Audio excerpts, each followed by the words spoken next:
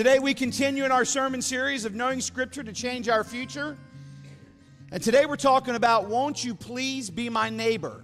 Won't you please be my neighbor? That's Luke chapter 10, verses 25 through 37. I hope you'll have that open in front of you. We will read that entire passage when we get to it. Luke 10, 25 through 37, as we talk about, won't you please be my neighbor? So let's go ahead and go before God in prayer, and then we'll get right into our sermon again.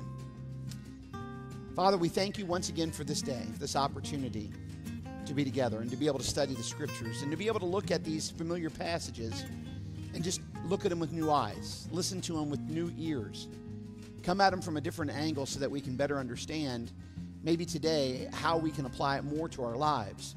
So bless us and be with us this morning as we look at this passage and as we think about the concept of being a neighbor. For we pray all this in the name of Jesus Christ. Amen. So we continue in our series this morning. We're looking at familiar biblical accounts we've all heard many times before, but I want to make sure that we are listening to them again with new and attentive ears so that we can understand. Now, why are we doing that? Because the Lord is a way of using His Word to speak directly into our life at just the right time in a way that we've never heard it before. But the key is we have to be willing to listen to His Word. And we have to be willing to hear it differently. John 14, verse 6, Jesus answered, I am the way and the truth and the life. No one comes to the Father except through me. So if you believe what Jesus is saying, that He is the truth, and it is the truth that you and I need in order for our life to be able to make it to heaven and be with the Father, then we need to seek out the truth of Jesus Christ. But Jesus also said these words in John 8:32. If you hold to my teachings, that's the Bible, then you're really my disciples. And then you will know the truth, and the truth will set you free. So I pray that we want our future to be better. I pray that we want it to be more rooted in Christ. I pray that we want it to be more rooted in His Word. However, in order to change our future, we have to know the Scriptures. We have to know the lessons it teaches because they are timeless and they apply no matter where we are in the journey in our life. So true freedom, according to Jesus, comes from knowing the Scripture, following what it says. But what are we free from? Well, sin. Sin at large. But we can break that down into many different categories. And you've heard me say it every week, and you'll hear me say it all the way through the series. Things like fear and shame and guilt, people's opinion, the culture, self-centeredness, self-pity, anger, arrogance, and I could go on with hundreds of others. But also, as we are reminded each week, there are two ways you can decide to change your future. One is to the better. That is, in other words, to hear the Word of God, allow the Scriptures to not only change your life, but to change your thinking. And then there's the other way. Just keep doing what the world wants you to do. And your life will change, but it will only get worse. Now, that's not me saying that. That's the Word of God. It's your choice, though. You are allowed to choose whatever you want. So the question is, what are you going to do with the opportunity to change? Are you going to squander it? Or are you going to use it to actually change and become what God wants you to be? So this morning, we are going to look at another familiar account. And that familiar account is the parable of the Good Samaritan. Luke chapter 10, verses 25 through 37, if you'll follow along with me as I read. On one occasion, an expert of the law stood up to test Jesus. Teacher, he asked, what must I do to inherit eternal life? Well, what is written in the law? He replied. How do you read it? He answered, love the Lord your God with all your heart, with all your soul, and with all your strength, and with all your mind, and love your neighbor as yourself. You answer correctly, Jesus replied. Do this, and you will live. But he wanted to justify himself, and so he asked Jesus, and who is my neighbor? And in reply, Jesus said, a man was going from Jerusalem to Jericho when he fell into the hands of robbers. They stripped him of his clothes, they beat him, and they went away, leaving him half dead. A priest happened to be going down the same road, and when he saw the man, he passed to the other side. So to a Levite, when he came to the place and saw, passed to the other side. But a Samaritan, as he traveled, came to where the man was. And when he saw him, he took pity on him. And he went to him, and he bandaged his wounds, pouring on oil and wine. And then he put the man on his donkey, and he took him to an inn to take care of him. The next day, he took 2 silver coins and gave it to the innkeeper. Look after him, he said. And when I return, I will reimburse reimburse you for any extra expense you may have. Which of these three do you think was a neighbor to the man who fell into the hands of the robbers? The expert of the law replied, well, the one who had mercy on him. Jesus told him, go and do likewise. So I want to open this morning with our very first point, and that is simply this: love the Lord. Love the Lord. Now, when you and I hear that phrase that we read in Luke chapter 10, verse 27, it doesn't seem all that amazing to you and I because we've grown up in the church and we have been taught this, or at least we've heard it many times. So we kind of take it for granted, but we shouldn't, because you need to understand that this statement was the primary thing to the Jewish belief. It was primary to who God was and how they were to worship him. As a matter of fact, it's referred to as the Shema. Now, what is the Shema and why is it so important? Well, the Hebrew word Shema means to hear, to listen, or to obey. In other words, so why is it important to the Jews? Because in Deuteronomy, Moses implores the people of Israel to not only hear the words of God, but to listen to them. To listen to them and let them sink in that you might understand it, and then you can obey it. In other words, the Shema is a prayer that reminds them of who God is, how they are to love him, how they are to worship him, and thus they should obey him and everything that he says. So what is that prayer? Well, that prayer can be found in Deuteronomy 6, verses 4 and 5, and this is what it reads. Hear, O Israel, the Lord our God, the Lord is one. Love the Lord your God with all your heart, with all your soul, and with all your strength. Now, if you remember, in Matthew chapter 22, verses 34 through 40, this is what it reads. It says, hearing that Jesus had silenced the Sadducees, a Pharisee got up. One of them, an expert of the law, tested him on this question. Teacher, which is the greatest commandment of the law? Jesus replied, love the Lord your God with all your heart, with all your soul, and with all your mind. This is the first and greatest commandment, and the second is like it. Love your neighbor as yourself.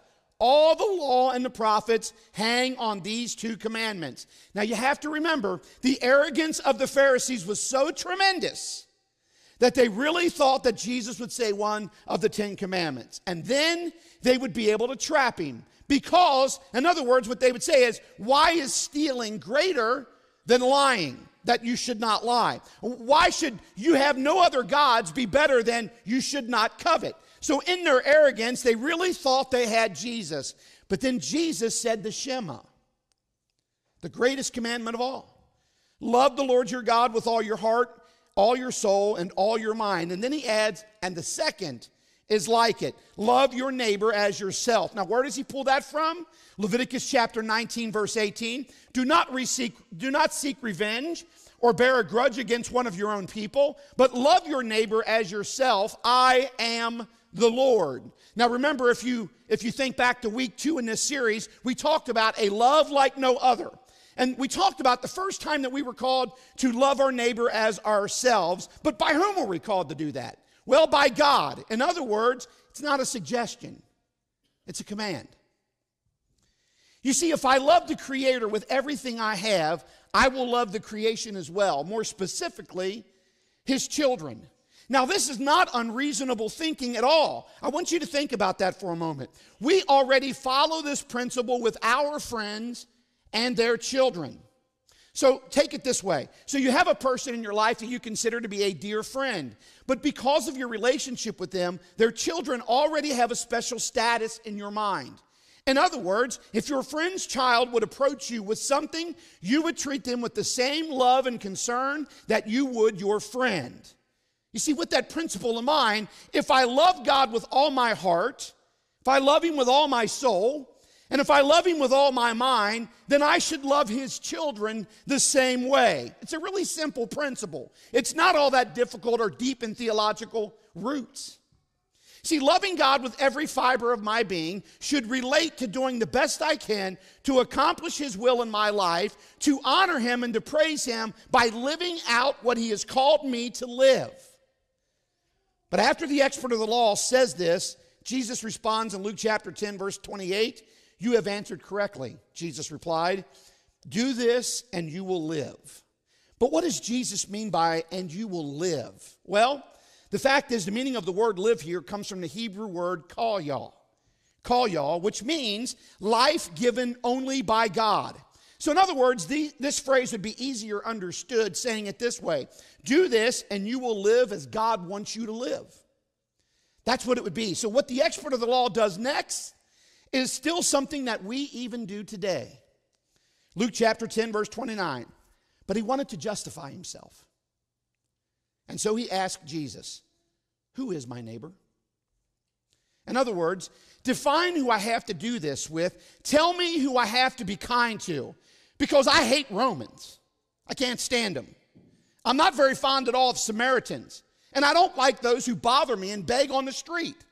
So I don't like any of those people. So tell me, who is my neighbor? Now here's the sad fact. Many Christians still do this today. We tend to look at people and deem them not to be our neighbor, don't we? Now the fact is, let me go ahead and explain what I mean by that. We may not want to share, or we may know that we should, but we may not want to share the gospel with someone because it'll cause us to step out of our comfort zone. But why? Why will we not do it? Well, maybe it's because we don't love them as much as we love ourselves. Now, we may want to invite somebody to church, but we don't do it. Why? Well, maybe it's because we don't love them as much as we love ourselves. We may not want to serve at church in its different capacities, whether it be Kids Zone or worship or work days or canvassing or mommy meals or helping hands meals or anything else. But why? Could it be possibly because we don't love anybody else more than we love ourselves? You see, some people, like the expert of the law, say, tell me who my neighbor is specifically. That way I can do just enough to be okay with God because I really don't feel like being put out. I don't want to go out of my way to have to do something that I don't feel like doing. But why was the expert of the law this way? Could it be that he didn't love others the way he loved himself, which, by the way, would stem from not loving God with all of his heart, with all of his mind, with all of his soul? According to Jesus, the second greatest command given by God is to love your neighbor as yourself. Simply put, love God, love others. And that's this morning. It's going to take us to our next point. Love your neighbor. Now, the Greek word for neighbor here is the word plesion. Plesion, which means any person having association with another person. In other words, anyone that you come in contact with becomes your neighbor. So, when you go to work, they're your neighbors. When you attend school, they're your neighbors. When you live by people, they're your neighbors. So this man finds out that he has a whole lot more neighbors than he actually thought, as do you and I. A whole lot more people than we actually thought. But listen to how Jesus answers his question. He answers it with a parable. Now, a parable, remember, is an earthly story with a heavenly meaning. And this is how he answers it in Luke chapter 10, verses 30 through 36. A man was going down from Jerusalem to Jericho when he fell into the hands of robbers. They stripped him of his clothes, they beat him and went away, leaving him half dead. A priest happened to be coming down the same road. When he saw the man, he passed to the other side. So too a Levite, when he came to the place and saw him, passed by on the other side. But a Samaritan, as he traveled, came to where the man was. And when he saw him, he took pity on him. And he went to him and he bandaged his wounds, pouring on oil and wine. And then he put the man on his donkey and he took him to an inn and took care of him. The next day he took out 2 silver coins and gave it to the innkeeper. Look after him, he said, and when I return, I will reimburse you for any extra expenses you may have. Which of these 3 do you think was the neighbor to the man who fell into the hands of the robbers? In other words, he's forcing him into this. Now, there are 4 people in the story, by the way, that I want to explain to you that you might better understand why Jesus uses this parable to make the point. Now, I want you to listen closely to each one of these people and find out if maybe you see yourself in one of them. First, there's the man.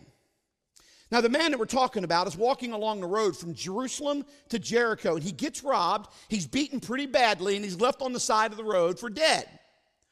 But why did Jesus pick the specific road of Jerusalem to Jericho? Well, because that road, by the way, was well known to be a road of thieves and bandits. No one, by the way, ever walked that road by themselves.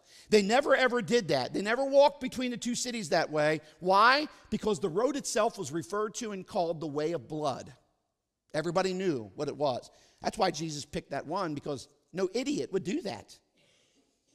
When people traveled at this time, by the way, they always traveled the caravan routes, and they usually traveled with caravan. Why? Because there was safety in numbers. So Jesus basically is pointing out that this man has made a bad decision and found himself in a very serious mess. Now, let me just go ahead and stop there for 1 second, and let me ask you, has that ever happened to you? Has it ever happened to you that maybe you made a bad, irresponsible decision and you found yourself in a place that you did not want to be because you were walking in a spiritually unsafe route and you had chose to walk that way? And then you find yourself in a horrible mess. See, you're not walking in the responsible way of God. You're walking by your own choice, and you find yourself in a spiritual mess. You wish you had never, ever taken that route. But here you are. And then there's the priest. He's a man that proclaims the message of God, whose life and work, by the way, takes place in the temple where God is worshiped. This man has studied and spoken the Shema and the words of Leviticus chapter 19, verse 18, love your neighbor as yourself. And yet, when he sees this man, he crosses to the other side of the road and he passes by. Now, he's just way too busy to be concerned with this situation. He has duties to perform. He cannot waste his time there. After all, this guy's the one that made the decision to walk this road. He made the bad choice. That's his fault. The priest didn't feel like dealing with it. And then there's the Levite. Now, the Levite, here's a man who is still part of the priestly family. He would have also well known his teachings as well as known what God expected of the priestly family. And this man at least walks over and he looks at the situation, but that's where his helping all stops, because he also crosses over to the other side of the road and moves on. Now, maybe his reason is based in fear. It's very possible. Maybe he thought the robbers were still in the area and that he was going to be next. Or maybe he didn't want to be associated with the man that had been robbed on the road. Or maybe he didn't want people to think that he was one of the robbers. Whatever it was, he moves on and he doesn't help the guy at all in any way, shape, or form. But then comes the Samaritan. You need to remember that Jews hated Samaritans. They despised them. And the sentiment, by the way, from the Samaritans to the Jews wasn't much different. They were not very fond of each other at all. Yet when this Samaritan man comes on the scene and sees this Jewish man who had been beaten and robbed, he took pity on the man. Now, the Greek word here for pity is the word splunktizomai. Splunktizomai. That's a long word if you look up there and see it, but it's splunktizomai.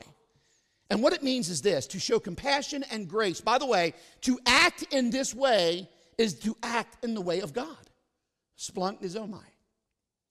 Not only does he see and show compassion and grace to this man, but he goes to the man and he puts his own medicine on the man's wounds and wine that he pours on as well. The alcohol would have cleaned or killed some of the germs and stuff, but he puts bandages on the man, and that's not all. Then he takes the man to an inn, and he gives the innkeeper 2 denarii, and he says, please look after the man, and when I return, I will reimburse you for anything else that you may incur while I'm gone.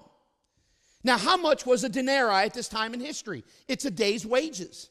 So in other words, this Samaritan man gives 2 days' wages to care for a man that he did not know. And by the way, in a normal situation, this man would not have even liked the Samaritan. And yet he gives 2 days' wages. That's pretty amazing. So what the Samaritan does is sacrificial compassion. It is sacrificial grace. To show love for another human being that you see is in desperate need of help, and you reach out to them with the love of God. That shows the compassion and the grace of God. See, it's real easy, guys, to go through life and be just like the priest.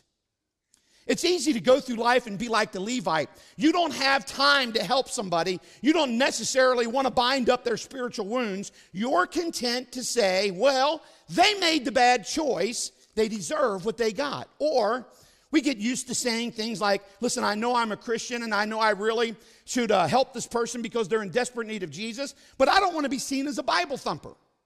I don't want to be targeted by somebody that's going to disagree with the words that come out of my mouth, so I'll just simply stay on the other side of the road and I'll keep walking by even though I know I should help out in that situation. You see, brothers and sisters, there is not going to be a neighbor at all if you're going to act like a priest or a Levite. That's nothing to do with a neighbor. That's called an inactive bystander.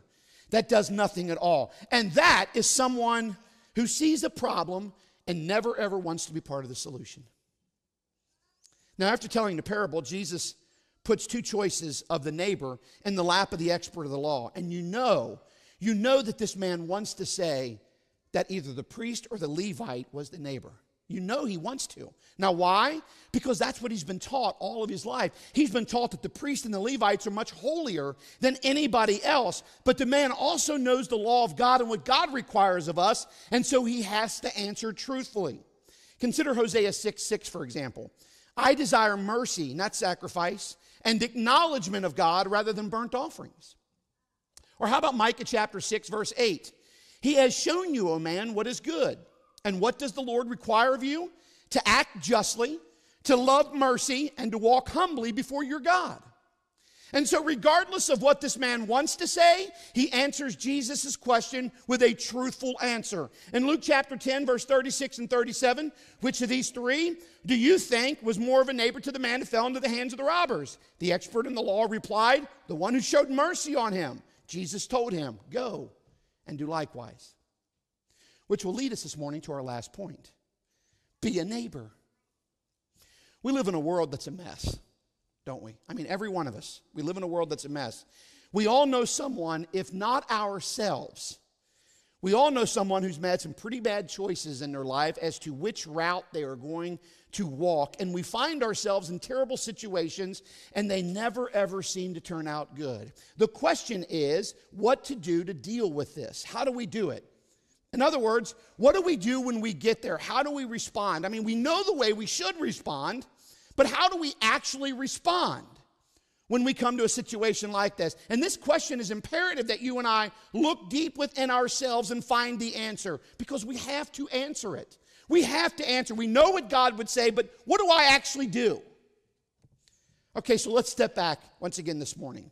Let's think back to the parable and how it speaks to you and I today. And as we try to answer this question, how we should respond. Now, as I just said, we all know somebody, if not ourselves, who have chosen by their own mind to walk a road from Jerusalem to Jericho, or the way of blood, by themselves, and because of that they find themselves in a bad situation. And what do I mean by a bad situation when I'm talking about this? Well, it could simply be a person that has no relationship with Jesus Christ, and you know that they need one. It could be a person whose life is a mess and they have no guidance whatsoever. And even though they ask you, you don't offer them scriptural advice. It could be a person that you know is searching for something in their life. They're looking for truth, and they need somebody to share it with them, but you don't do it. It could also be a Christian who has fallen away. By the way, if we only use just those 4 examples in your life, that's about 85% of the people that you already know. 85%. See, we have 3 ways that we can respond when we find a person who is in desperate need of spiritual healing. And that is the way of the 3 men. See, we can be like the priest. The priest who, by the way, sees the opportunity to help someone in one of these situations, but your life is just way too busy. There are too many other things that's much more important for you to be able to slow down and take an opportunity to possibly help somebody to find eternity.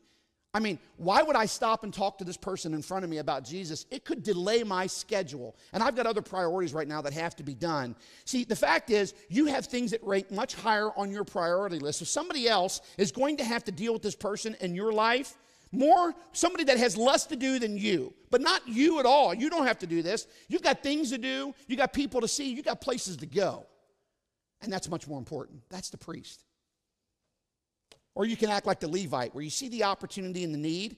I mean, you take the time to even examine what's going on, but you know you can help, but instead of helping, you're more concerned with the fact of, if you help out in the situation and you do it by talking about Jesus and how he has changed your life, you may be targeted by somebody who disagrees with you. You may be targeted by somebody that's not a Christian. You may be looked at not the same as you once were, and that concerns you. Actually, it scares you. So while you see the need, you've weighed the options, and your concern of being targeted as a religious nut or a holier-than-thou Bible thumper concerns you so to the point that you pass on the opportunity, you go to the other side, and you walk on and you act like it never happened because you're more concerned with your reputation than you are anything else. Or you could respond like the Samaritan. The Samaritan who saw the need and he responded to it. You see, his priority list changed when he saw the man that was in a bad way. When he saw something that had to be responded to. When he saw the man who needed the attention of a godly person, this man became more important to the Samaritan than the list of duties he had to do that day. And it wasn't about being busy, by the way. So he wasn't concerned about his schedule being messed up. The concern now became, and he wasn't concerned at all either about the fact that he might be targeted by somebody that saw that he was a follower of God. His concern became about helping this man that needed to have a godly person in his life. His concern became the welfare of a human being who needed godly love, godly grace, and godly mercy. And that is the epitome of a neighbor.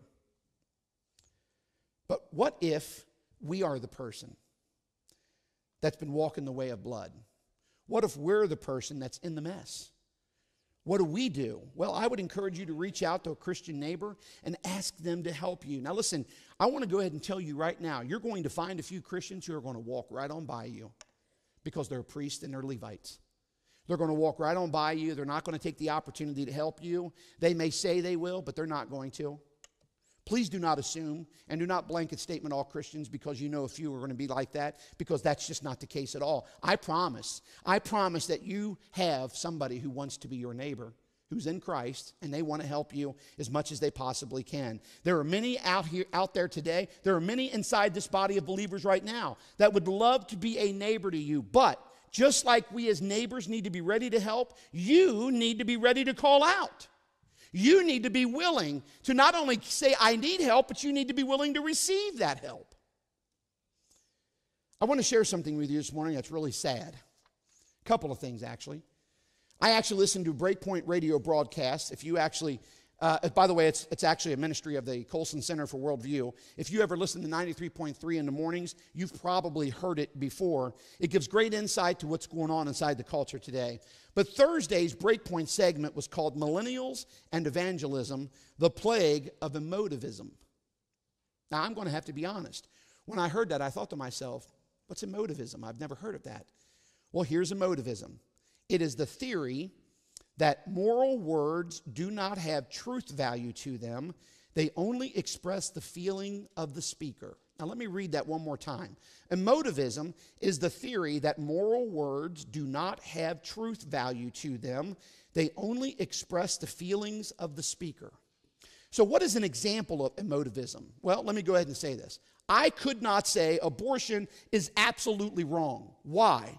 Well, because that statement insinuates truth value, and that would not apply to all, that would apply to all people, and that's not what emotivism says is actually true. So emotivism would actually say, you should say it this way: it is my opinion that abortion's not a good thing because those are moral words and they don't really have truth. They're just expressing your feelings. Now, I want to go ahead and tell you that this is prominent on college campuses and in society today. A Barna report entitled Reviving Evangelism found that virtually every practicing American Christian believes, now listen to this, believes that part of their faith means being a witness about Jesus. Virtually all of them agree that the best thing that could ever happen to someone is for them to know Jesus Christ. Now that sounds like a pretty solid foundation for reviving evangelism, doesn't it? Yet in that same study, nearly half, 47% of practicing Christian millennials who go to church and consider religion to be an imperative part of their life believe that evangelism is wrong. It's wrong.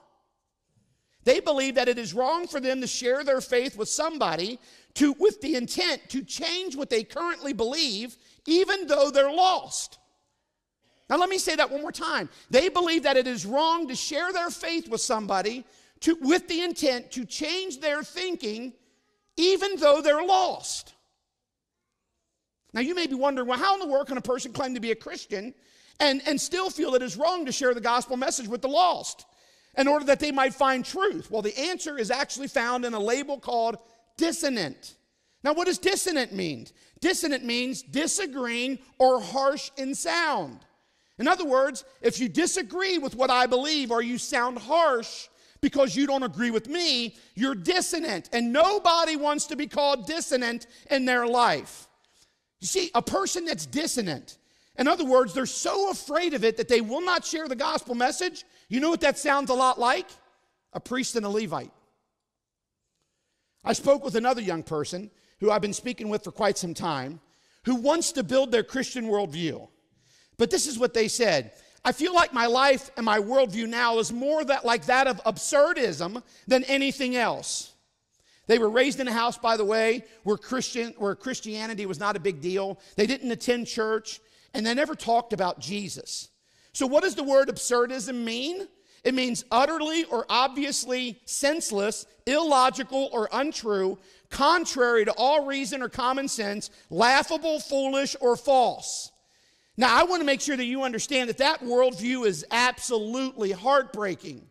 It's sad for somebody to actually feel that life is utterly senseless, illogical, and untrue, contrary to all reason, foolish, and false. Because, you see, they have tried. The reason why that's so foolish is because they're trying to journey the way of blood all by themselves, and they have fallen prey to our adversary who will rob you of your identity. He will rob you of your moral compass. He will rob you of your self-worth. He will rob you of your dignity, and then he will leave you spiritually half dead on the side of the road to fend for yourself. How many people have we walked by in this journey that are already half dead, but we do nothing? How many people do we see who really need somebody to step into their life, and they're trying to make it, but we just cross the street and we walk on the other side? How many times in your life have you ever played the role of the priest or the Levite? I don't know what that answer is, but you and Jesus know what that answer is. We need to be willing to help other people to cover their spiritual wounds, to apply the medicine of the gospel message to them, because the only way they're ever going to heal is that they actually meet the great physician. It's the only way. We have a world full of priests and Levites. We don't need any more priests and Levites. What we are in desperate need of is more neighbors. In the name of God, and for all that he has done for both you and me, I am asking you today to become a neighbor. Or let today be the day that you stop traveling the way of blood and get yourself to a neighbor who can get you to God. That's what I implore you to do today. So what is your decision going to be? Friends, I invite you today to accept the grace of God by faith in what Jesus Christ did for you at Calvary's cross, and in Christian baptism, bury your old self and arise as a brand new person in Jesus, ready to become a neighbor. We don't need any more priests or Levites. We don't need people faking religion. We don't need people acting like they love Jesus but could care less about you. We don't need that. We got a whole world of them. What we need is more neighbors. That's the challenge today. You need to consider where you are and where you need to be.